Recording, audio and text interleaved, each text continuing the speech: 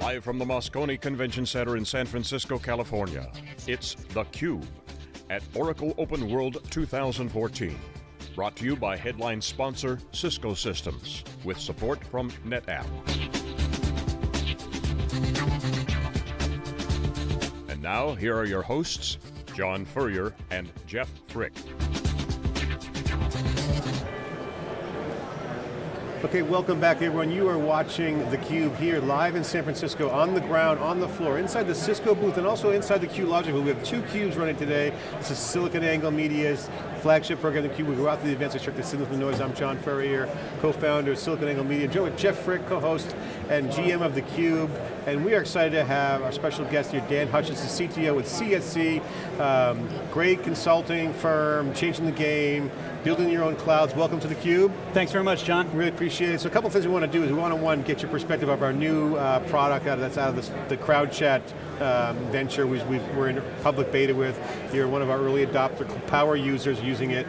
But also this trend that Larry Ellison teased out in his keynote, that you could tell he was reading from the script and it's not yet baked, but certainly very relevant, the marketing cloud. And you're seeing a transformation in human capital management, which is traditionally ERP and all that, or CRM stuff, to this whole new crowdsourced front end, and he's listening tools, he kind of like hand wave like Twitter and that stuff.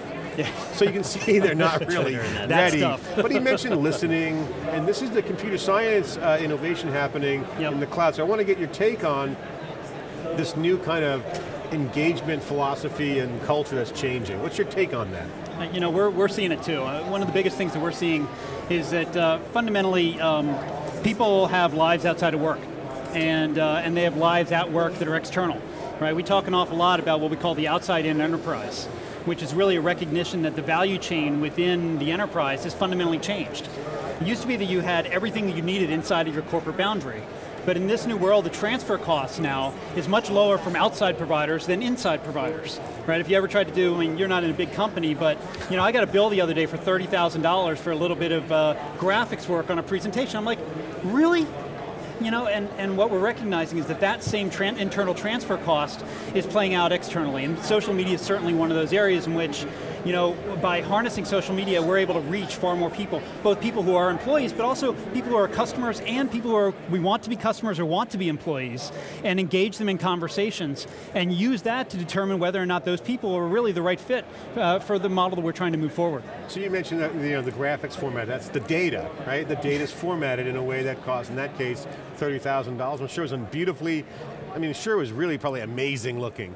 But in the new channels, data is data. Data is the key value proposition. So sometimes it's not so much how it's presented, but it's actually the data itself. Absolutely. So what you're getting at here is with crowdsourcing and crowd spotting and crowd chatting, you can go out and get that done.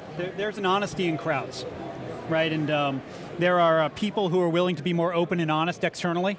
Right, one of the things that we've done is that as we've undertaken our transformation, and we have a lot of technical resources inside of CSC, right? We have about 46,000 technologists inside the company, globally, right? With a huge basis of them, 23,000 in India, for example.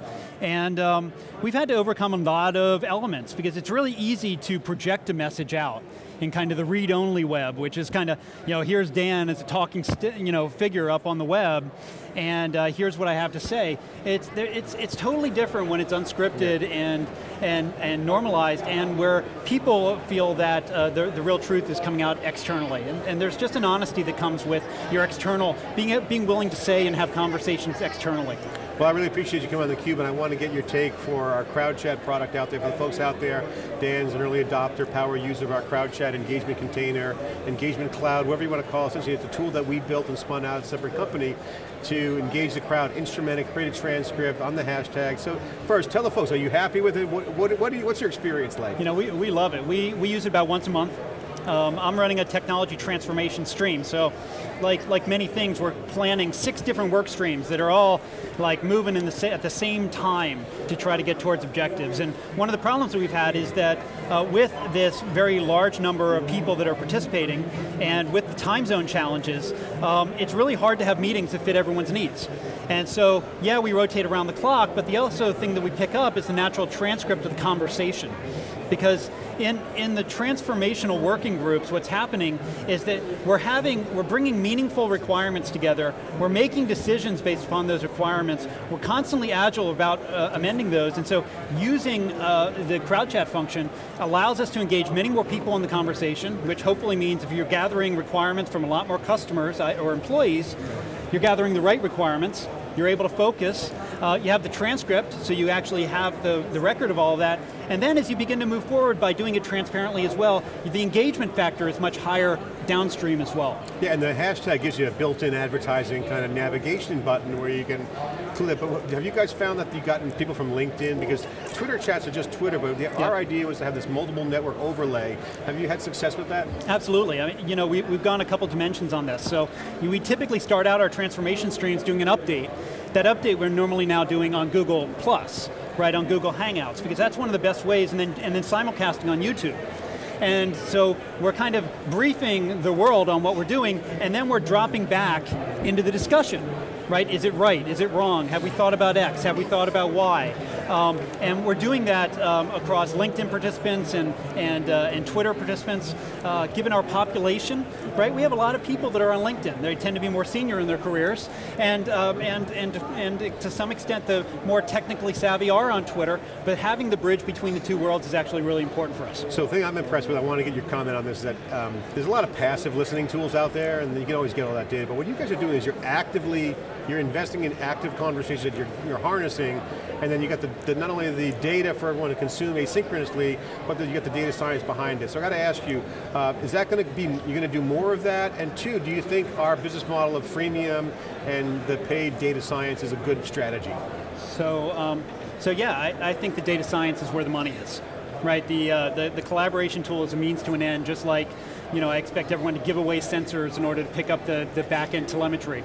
And I think that's an important piece of the value proposition. For us, what's important is the engagement models. Right, anytime you're trying to affect change, what you're trying to figure out is who are the influencers. And so by being able to see who's engaged around where their sweet spots are, how they're engaging, who they're also engaging with, what their social network looks like, you begin to kind of peel back the onion on this, and you begin to recognize that big data is incredibly rich that we can begin to harvest. What is some of the feedback you've got internally? People are like, I don't know how to use it. Did they think it's like a Ferrari, did they learn how to drive it? And then did it get going? Do people like it? What's your general takeaway? So, I see a fairly standard approach, especially for people who aren't kind of social natives. And that approach is, well, I'm going to go and sign up for an account so that I can join. And I join and I kind of watch, and I might ask one question, or I might vote for people. But then what happens is they think about it, and they get more comfortable, and maybe they talk to their kids, I don't know what happens.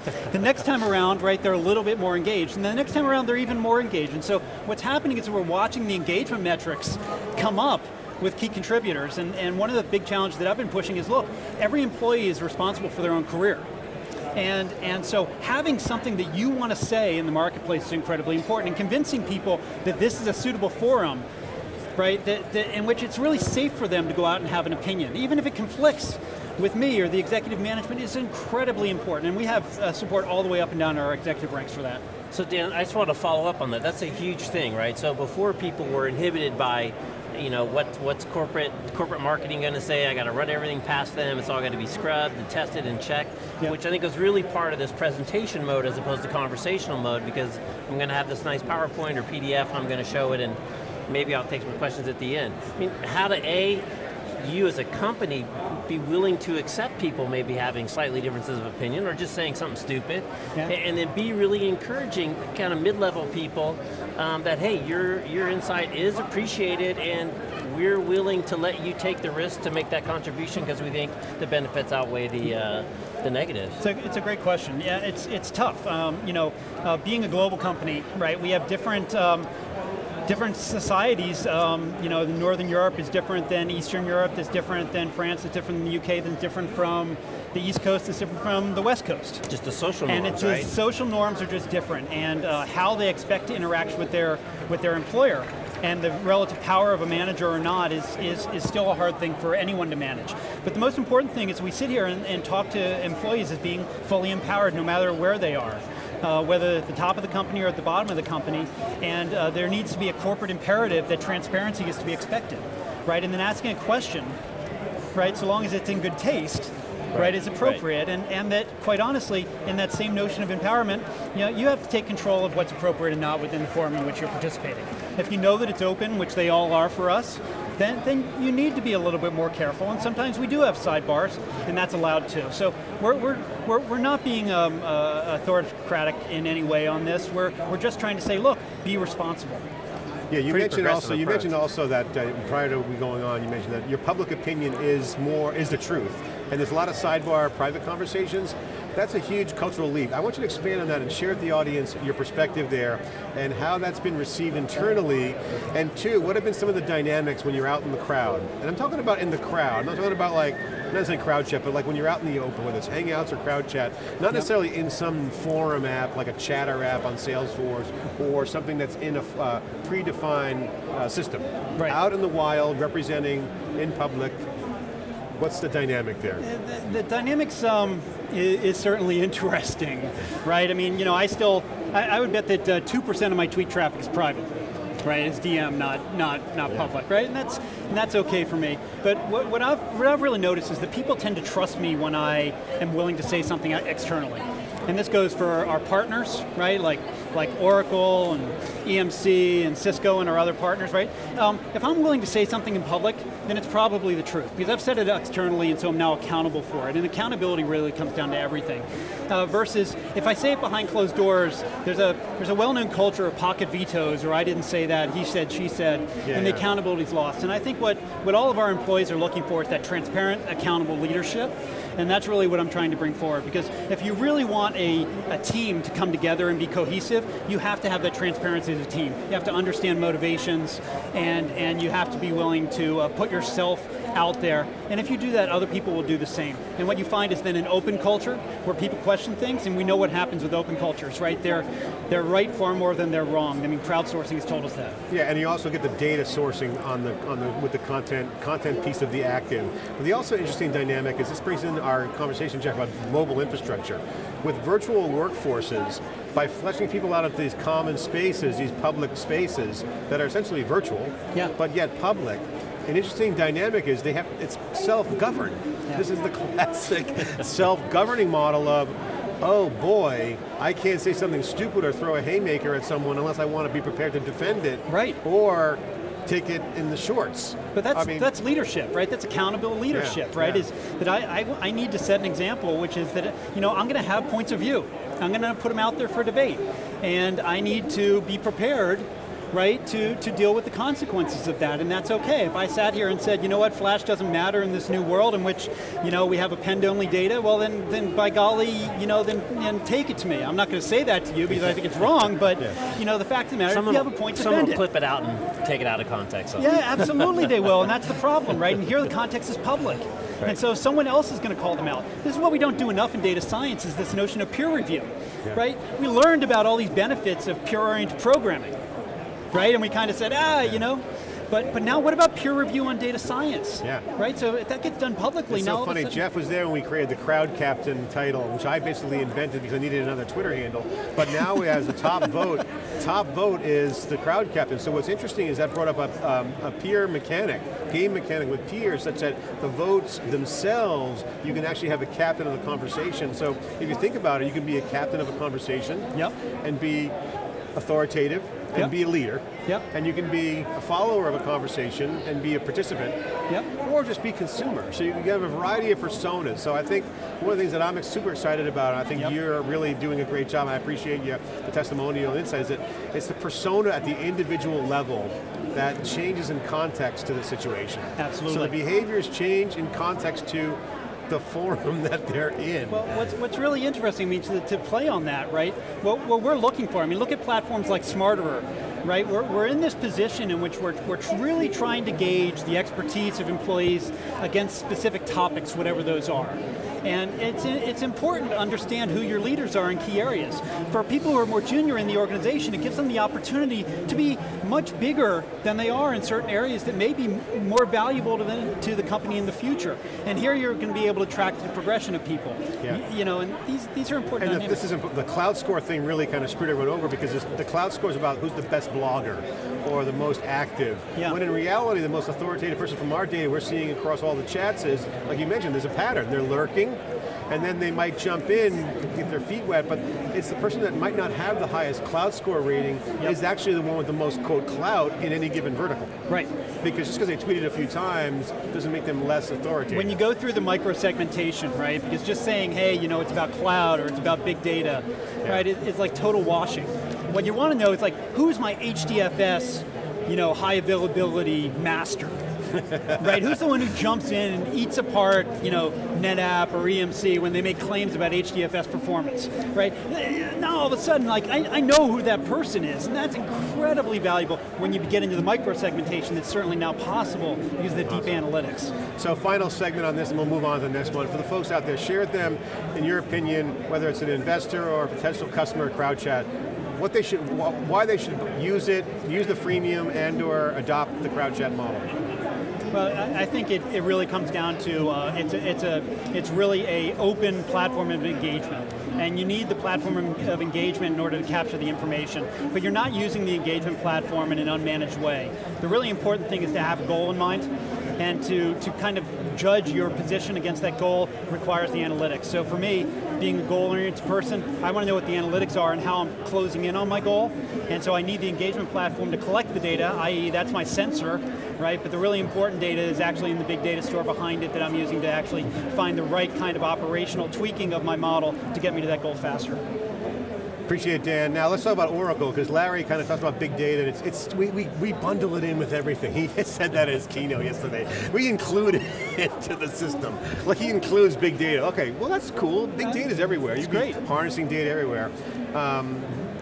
Whether it's marketing cloud or human capital management or whatever system, you're seeing kind of the stuff that you've been working on at CSC around orchestration in the cloud as a key enabler. So I want you to talk about the trend that kind of is teased out by Oracle, but is really more broader across the board, which is a consumption model is changing for the customer. I have diverse infrastructure and systems. I have new software architecture coming in on top of it.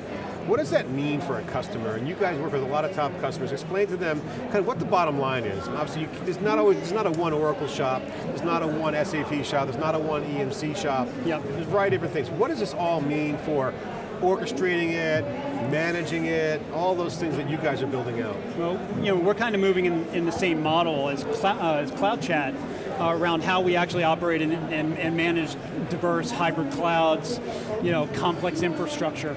Because one of the biggest problems an integrator's always had is how do I actually integrate the control plane? Right, in such a way that I can deal with the natural diversity in the landscape? Or how do I actually reason over complex log chains? Because I've got operational logs flying in through my cyber side, I've got them coming in through my infrastructure side, I've got app logs coming in, I've got my service mesh logs that are logging my hybrid cloud apparatus, and so we're using big data really, really aggressively, but we're having to really perform a tap on the data. So existing systems like... what do you mean putting a tap on the data? So what I'm finding in big data is that they're really a fairly standard set of enterprise integration patterns that we've been talking about for years, right? And they're about 25 integration patterns. And there are really two key strategies. The net is that we're creating service chains. You're kind of putting a collector and then a transformer and then a processor and then an enricher and then a linker and then and you begin to link up these things. And ETLs, right, are a traditional way that we used to kind of build these, but they tended to be fairly static and they tended to be kind of batch oriented. And not flexible. And inflexible. But in application design patterns, as we move from Gang of 4 to now enterprise integration patterns, there's this element of a tap. And a tap is basically what the government does on your telephone lines, okay, which is I listen in. And I don't just collect summary data like call detail records that might be of value to a system manager, but instead I actually include packet data, because I may actually find deep insight in the packet data that's flowing across, some of which may be having problems coming across the line for whatever reason. And by doing that across multiple system boundaries and then putting our analytics on top of that big data platform, we're able to find brand new insights about systems, why they aren't working, how much they really cost to operate, which systems are actually integrated that we didn't know were integrated. All of these questions have been really, really hard questions, and I think that big data is a part of everything. And by the way, the security holes are like Swiss cheese. I mean, seriously, there's a lot of security issues. I mean, Jeff, we were talking earlier about people using the HVAC system coming in, getting admin rights, and once they get in, this perimeter-based security's breached, it's over. It's done, right? Micro-segmentation is the way that we have to go. Everything's going to have a new firewall on each compartmentalized piece of the application. We're going to move forward with every application being hybridizable, so that I can literally take an application and move it around clouds in order to change its surface area, because like a virus, right, it's looking for a binding site, and if I can move that binding site around a lot in the infrastructure, maybe I can deal with an obfuscation and get away from someone trying to breach me. They're everywhere, but the bigger thing is actually knowing how these different pieces are built, and then being able to use query across how they're built, right? Most people had Heartbleed problems, now they have bash shell shock problems, right? But Heartbleed was really hard. What did most companies do? They took all their administrators and they put them onto keyboards to log into systems to figure out if they had the OpenSSH package. And I'm like, that is the craziest thing I've ever seen. But if on install, every package had registered itself into big data store, and now I literally run a query and say, which systems are running OpenSSH, and I go 1, 2, 3, 7, and 9. And then I say, well, what bundle were all those built from? Oh, it's bundles 1 and bundles 3. So I'm now going to go and version bundles 1 and bundle 3, re-release, that patches automatically. I'm able to change the dynamic from days, right, to minutes. Yeah, and by the way, the days to minutes on the window, but also the damage, the consequences to the infrastructure and cost is I mean, you can't even quantify, it's massive. So that's a speed game. Yep. So the second thing I want to ask you is, DevOps creates a lot of new engineering opportunities, which is good and bad, depending how you look at it. One is that developers are now coming in-house in the enterprise. So I want to get your perspective on this. Yep. Are you seeing the same trend we're seeing with enterprises onboarding in-house developers? Sure. Where it used to be CSC used to handle a lot of the development for the customers. Now, we want to see developers in-house, those are app developers, iPhone, putting stuff on, native stuff, maybe some native app, but basically mostly stateless applications through APIs. Yep. So that's a trend. Do you see that trend? And how do they do that? Because most enterprises haven't hired in-house developers since the mainframe days. Yeah, so it's kind of a mixed bag. So I want to say yes, I see more architectural control being brought back in-house, but I still see the talent economy being pretty strong. And so I am seeing a lot of small targeted consultancies begin to come in with targeted skills to focus in. So it's forcing us to rethink our portfolio. It's not just about having a big infrastructure business. It's about having a big infrastructure business with 42 specialties within it, in which I can literally point to the person and say they're the best in X, and have that be really valuable to customers. I think customers still aren't set up, for the most part, to be double deep with their business, right? To be deep technology experts, but also deep business experts, right? DevOps is all about bringing the business and technology together, and most CIOs are not really well vested in that digital leadership boundary that we're beginning to see attached. So and you need speed too. You mentioned the speed issue with the heartbeat and shell shock. So what are you guys doing? You guys becoming more of a provider for enabling them to do that? I think there's a piece of ecosystem builder that's in this, much like yourself, which is to say that having a trusted DevOps catalog, right, that is full of componentry, right, that we have a known set of regulated entities that are accessing and contributing to, with strong version control, begins to create the basis of a next generation app store for the enterprise. This comes down to our blueprints, right? Service Mesh, our agility platform, has the notion of giving developers proven blueprints to start with. Now, not every developer is going to go, oh yeah, I want to start with a blueprint, right? I've seen this reuse game like over and over before. But what we do know is that there is a challenge still between getting something from development into production in a regulated enterprise, right? Because there are policies and regulations that you have to conform. And so what we're seeing in our large... Especially global. Global's huge, right? Basel IV, it is incredibly cumbersome. And so what I need to do is create blueprints that have already been pre-approved through those regulations. And now as a developer goes in, I give some of the more powerful developers the right to override. But when they override, they declare what they're overriding. So now I don't have to go and check the whole thing, I just check exactly what they changed. And that gives me even more agility. And so for me, it's going to be all about building up these blueprints for our enterprise customers and establishing an ecosystem so as our enterprises start building their own blueprints, I'm able to share them. Because that's a value economy in which there is really a transfer of value. And how do the vendors play into that? Obviously, engineered systems is what Oracle says. You just gave gave your theater session presentation. What is the role? Obviously, EMC's had some success with vBlock. What's your take on this? Are they going to be actively involved? Well, I think as software eats the world, right? Infrastructure gets dumber. And I think engineered systems will still be very valuable. What we've done is we've decided to take a step forward in the economy, right? Which is to say, it used to be that we used to be the ones who felt that it was our charter to build engineered systems, whether it be a VCE or an Oracle engineered system. I think that's a mistake. Both those companies are putting billions of dollars into massively integrated portfolios. What I need to do is take a step forward and say, how do you use those?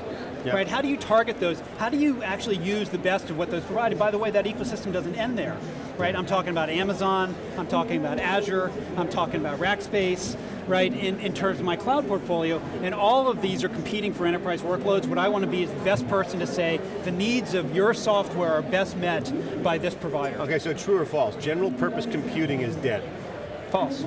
Okay, so there's general computing? There is general computing. Okay, what is still left? Is that called infrastructure as a service? It probably is, or let's go back, no, right? But you bring up a good point. Back to the dark ages, utility services. You need commodities that you can benchmark, but you also need to make sure that the commodities come forward and declare what they're best at, right? Because everyone can be treated as a commodity, but some can also be best at other things. Yeah, so commodity would be priced, Larry brought this up, pricing based, cheap and available, a lot of competition, be best and be cheap. And then on top of that, that's where the differentiation comes in. Absolutely, and our goal, right, is to allow developers to make use of the differentiation, but to understand why they're locked in to that differentiated function, especially when it's sole source. So we do see our customers looking for increased contestability of infrastructure.